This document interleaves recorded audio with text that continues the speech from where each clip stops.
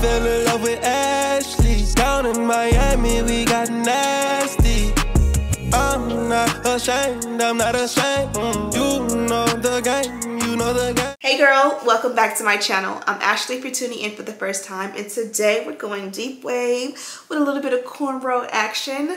Today I've teamed up with KESwigs to bring you this beautiful lace wig install. Today I went with this beautiful deep wave texture. I'm going to keep it more on the soft and fluffy, bouncy, natural side. Of course, if you want to go in and define the curls, grab out your Denman brush, grab your mousse, and you'll be able to definitely like clump and define the curls. Because I was going for this little baby doll look, I wanted to keep the hair more on the natural, fluffy, bouncy, a little bit frizzy side. I think that just pairs well with the vibe of the cornrows. Even the baby hair pairs well with this look as well to me. You can definitely customize and switch it up. No cornrows. This is a 13x6 free part lace wig, so you literally can part it all the way over here if you want the cornrows to go from ear to ear, if you want to do a ponytail, half up, half down, deep side part, whatever you want to do with this one, you can definitely achieve, especially along the front of this Swiss lace.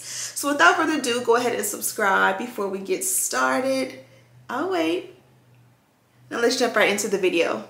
Jumping right into it, this is what the wig looks like straight out the box. She is a 13x6 20-inch deep wave wig. This is a look at the inside construction of the cap. I love a good free part. That means you can part anywhere, and for that reason we are going to be doing cornrows today. So the install and cornrows are coming right up.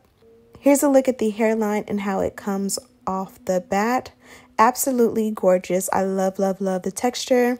Also, here's a look at the parting before we even start. As I mentioned, you have 6 inches of parting space going ear to ear, so you definitely have room to play. Deep wave texture is one of my favorites, and this one definitely did not disappoint.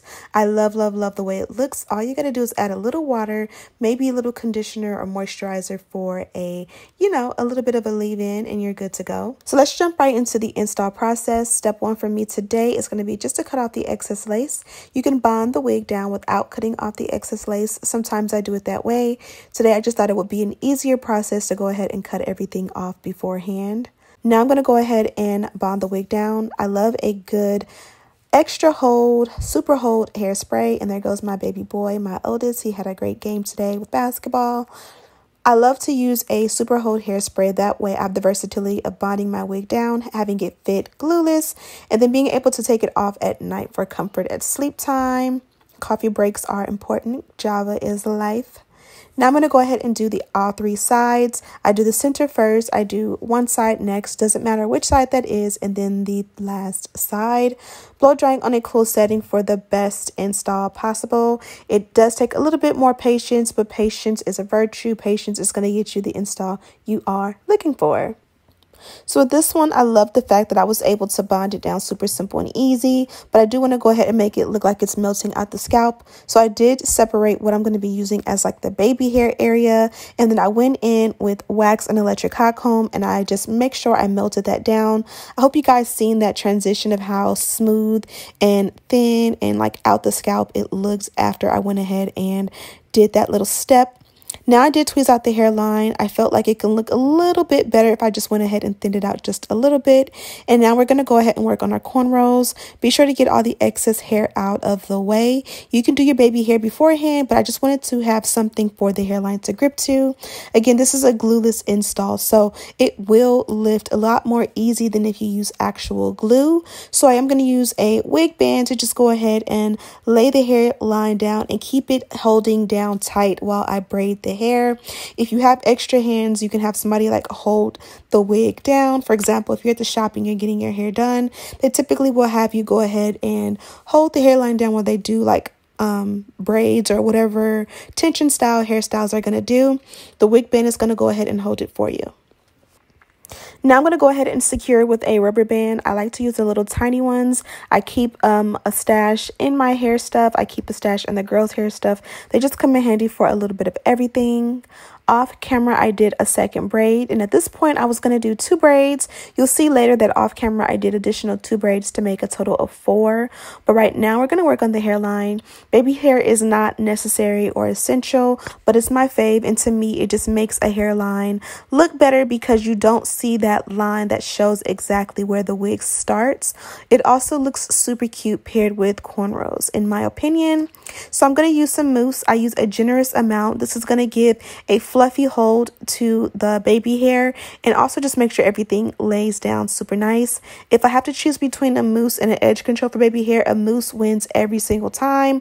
But do be careful because this is a liquid. Even though it is alcohol based, it still is a liquid and will lift up your lace if you did use a hairspray opposed to a glue. So after this step, I will go back in with the melt belt and just put it down to make it dry back again, which I did.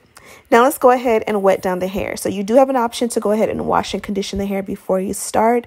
I chose not to, so you can just see what you're working with straight out of the box. I did use a simple moisturizing conditioner, just a little bit on the ends to go ahead and make sure that it was nice and smooth and saturated. And this is what the hair looks like after you went ahead and wet and condition it. Absolutely beautiful deep wave texture. The length, the thickness, the density, everything about this one was perfect.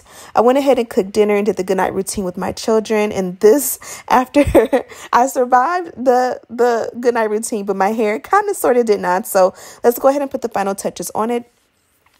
For tonight, I did use a concealer along the parting just to make the parts pop a little bit more. And I'm just going to use a rag to kind of blend it out so it doesn't look so messy.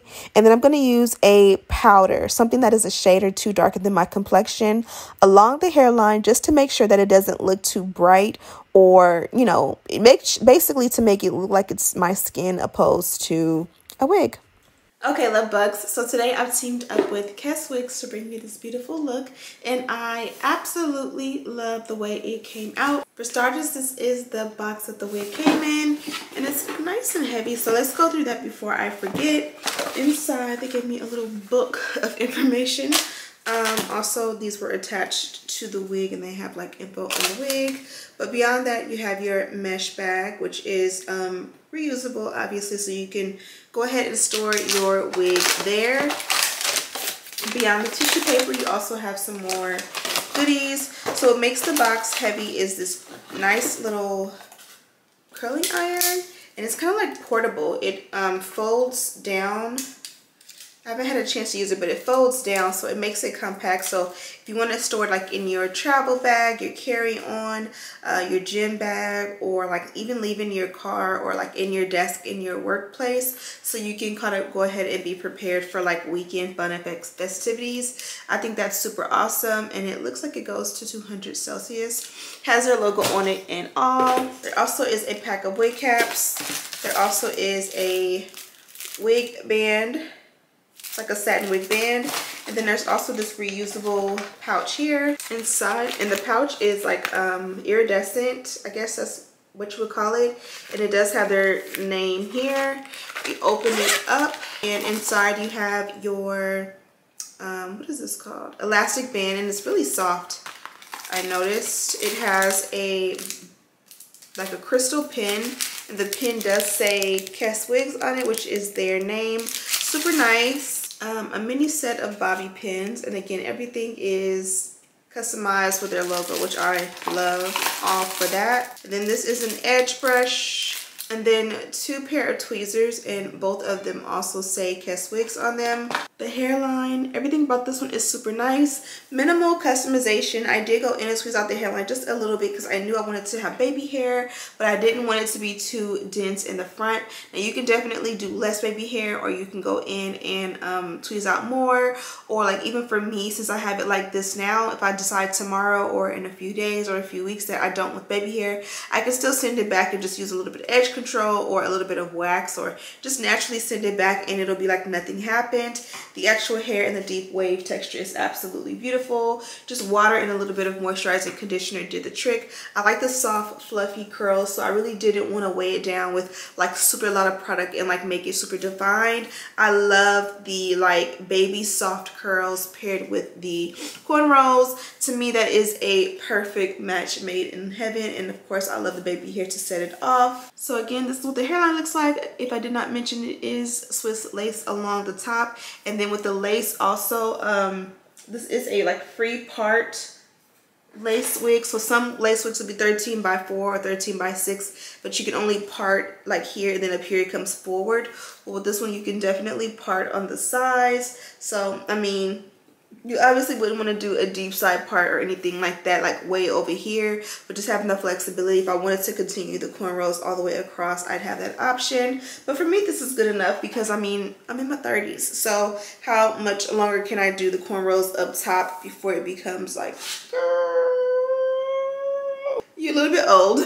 Anyways, love this look, and I love the way it looks on me. I've done one more video with KESwigs, so I'll be sure to leave that one in the description box if you're looking for similar but just a different texture and style. Loved that wig. You guys actually love that wig because it was just so beautiful. I love the texture of their hair. It just gives very much a natural vibe. And again, you can see like how natural it looks. If you want something a little bit more tamed and defined, have no fear. I would recommend a mousse like Nairobi, or even just using more of the moisturizing conditioner to go ahead and really soak it up and define the curls would be nice, especially paired with a diamond brush. Didn't feel the need to do that because again, I wanted the curls to be like more soft and fluffy and natural. And again, I think I executed it very well. So go ahead and check the description box before you head out. There you can find a direct link to this wig, also details, list, links of everything we used to complete this look as usual. Also be sure to subscribe if you haven't already. Will definitely help me out so much as we are on a road to 300K on this channel. Thank you guys so much for watching, and as always, I'll see you in the next one. Smooches!